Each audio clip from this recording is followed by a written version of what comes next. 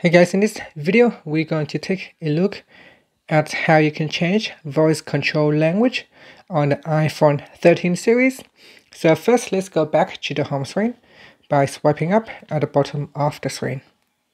On the home screen, tap on settings, and in settings go down and tap on accessibility. In here you want to go down and tap on voice control, and then go down and tap on language. Now at the moment my device is set to English United States, so it will use the default region. So it will look at your region and then it will set a default language based on your phone's region.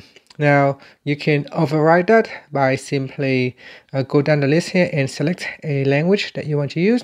Now there isn't a lot for you to choose from.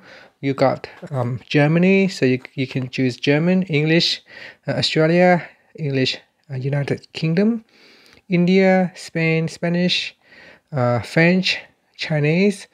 Now I don't know, the language here will be different if I choose a different region for my device, but at the moment based on my selected region, only a number of languages available for me to download. But that's how you can change it.